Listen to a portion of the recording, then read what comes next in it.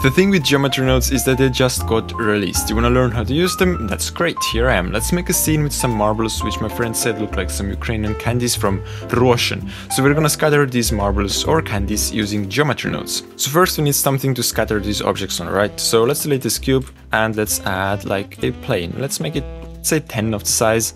And we need something to scatter onto the surface, so go to File, Append, or actually you don't have to go there, because I provide this same icosphere or marble in the description of this video, but I made it myself so that I have this in a blend file. Now we have everything we need. I'm gonna delete this lamp here, and let's open a new window here, because we're gonna start messing with the geometry nodes. So here we have a lot of windows and different workspaces, and we also have the geometry node editor. So open a geometry node editor here, and click on the object you wanna add the geometry nodes on. So in this case the plane, because we're gonna wanna scatter the spheres onto the surface of the plane. So just like with materials, I'm gonna click here, and this creates a new set of geometry nodes. This one here is the input, so this means like in this case that's the plane. The plane is gonna be the basis of what we do further with it, and what comes out goes to the output. So if I disconnect this, you can't see anything. If I connect this again, you see the plane again, right?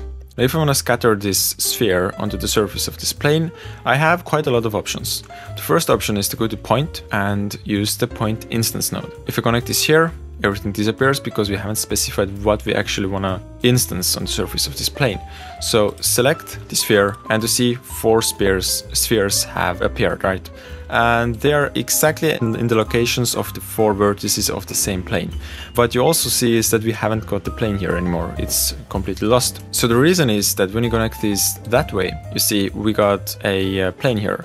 When you connect these that way, we got some balls here, right? But we don't get both. And that's because we can't get these two to be in the same input, you know. This doesn't work either. Let's use something called a join geometry. So we join the added geometry and the original geometry into one group, and now we have the plane, and we also have the balls or the marbles or the Russian candies. And what we're going to do next is that in order to make these balls like appear more random and more natural like in real life, I should make them smaller. So I'm going to use a attribute node, and where I'm going to use an attribute node is that in the geometry node editor, all the data of a mesh is going to be stored in a, let's say, a box, and it has a name on it. For example, let's say scale. So if I have a box that is called scale, all the scale data of all the objects in the scene is going to be stored in the same box. So if I want to change the scale of these objects, I have to change the contents of this box or this attribute. So here I have a lot of attribute nodes. The easiest one is the attribute fill. Plug it somewhere here, and right now it does nothing. And why it doesn't do anything is that here I have the attribute socket. And I have to type in the attribute I'm gonna want to change, or the box I want to get open, and the value that's going to get inside of this box. So I'm gonna type in scale here, and everything disappears. All the objects have the scale of 0.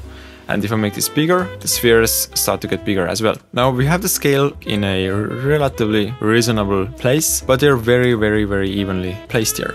We can use another distribution node, and this is called point distribute. Pretty much the same thing as the point instance, but it distributes randomly. As you see here, the density is 1 right now, and we have 4 of these scattered in a rather random way. Now if you increase the density, we get a lot more, but they're also intersecting. And this used to be really hard to avoid with particle system, for example, but in this case, we can avoid that. We go here it says random, very random as you see, and we can change it to Poisson disk. Poisson means fish in French actually. So other than the fish talk, here we have the distance. This is the minimum distance between objects. So if I start to increase this ever so slightly, all the spheres that are intersecting are getting removed. And when I increase the density, at some point it just becomes impossible to add any more spheres. So now that we have all the spheres here, let's start randomizing the scale. We probably need to change the scale attribute again, right? Because the scale attribute contains the scale of all these individual spheres here.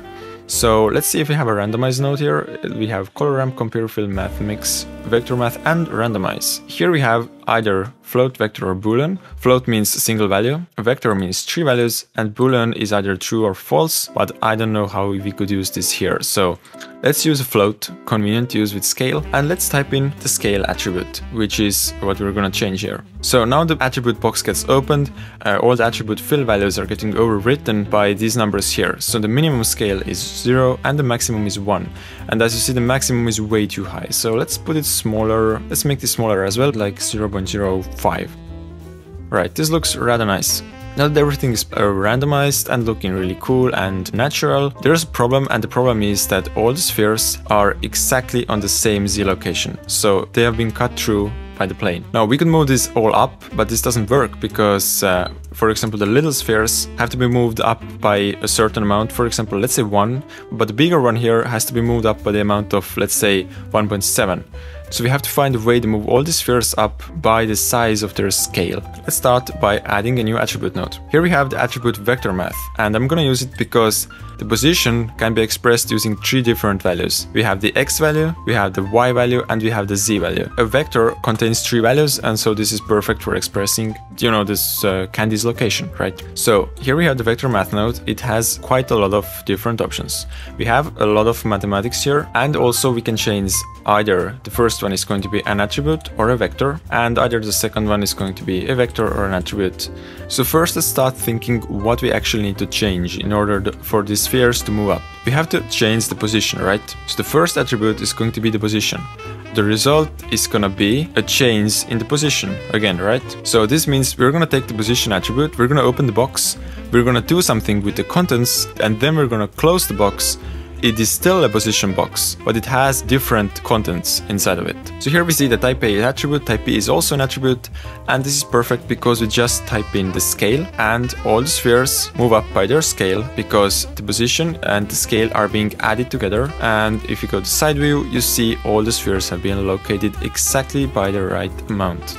But there is a problem actually, and the problem arises when you start to increase the scale.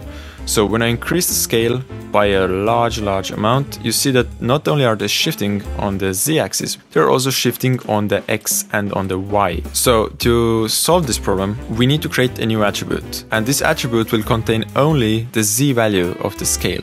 So let's duplicate this vector math here, because again we are dealing with scale, so we need a vector math node here. And let's delete everything that's contained here. So as I said, we need an attribute which contains only the z component of the scale.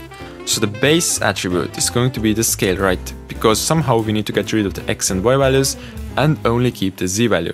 This will result in an attribute called the z component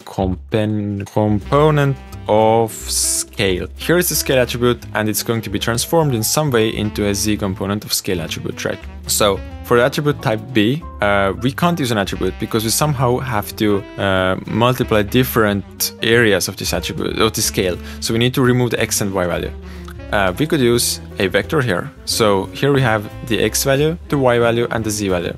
And if we set it to multiply, everything gets multiplied by the value of 0, which essentially makes the scale all 0 again, and everything should disappear. But when we type in 1 here, we get rid of the x and y values, but the z component stays here, right? So now, when you go here and type in z component, I shouldn't have used such a long name, z component of scale, something happened. Is the good thing? Let's find out. So I'm gonna move this up, and as you see, they're only moving up on the z component, and that's a rather good thing. So we have solved the problem. You may congratulate yourself.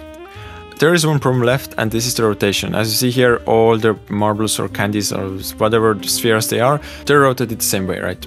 As you probably guessed, we need a randomized attribute node, and you may guess that goes inside of this attribute, of course, rotation. And as you see, something happened, and that's because we have 1 here and 0 here. Now, this isn't a 1 degree rotation difference, this is 1 radian difference. And radians can be converted into, or degrees can be converted into radians by using the formula that, for example, you need a full rotation, 360 degrees, you multiply it by pi, and divide by 180 degrees. And this is the full rotation possible. So everything is as random as it can be. Here we have our lovely looking scene. Now we have done the scattering part. To make our life easier, which is the point of geometry nodes, we can use quick controls. So from the group input, down here you see you have a little circle. And when you connect this to the distance, you get under the modifier tab the distance control, right? Connected to density. Let's say I also need the minimum scale and the maximum scale. And by the way, you can delete this attribute fill because everything that's going inside of this scale attribute is going to be overwritten by this attribute randomize. So this doesn't make any changes at all here. Now you have all these controls here, and while they have names, maybe you want to use your own names. So for example here, by pressing N, you can open the side tab, and in the distance minimum, let's say this is the minimum distance, which is very creative and pretty useless because it was shorter before. Now we still have to render this. So I'm gonna go to the camera view, gonna close this one here, and let's use the long known feature called camera view. Position is like that maybe, and let's add some depth of field. So enter the depth of field mode and you go to the viewport display, enable limits. Let's say we want to focus on this red one here. This is the most different color. I'm gonna make the depth of field like really shallow, something like 0.5.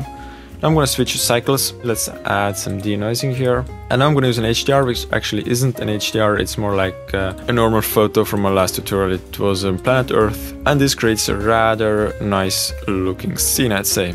Now this looks very dark. Go to color management, increase the exposure, and to make sure you're not clipping, use the false color mode, and if something becomes white, back off, because that's clipping. So something like that, you want to preserve some details, go back to filmic mode. You see this is looking really bright, and I found that if you bring down the gamma, it's gonna create a rather beautiful looking scene. And I can also increase the contrast here, like high contrast, and this looks good. So that is how such a scene is made. Buy yourself some milk drops and be happy. See you next time.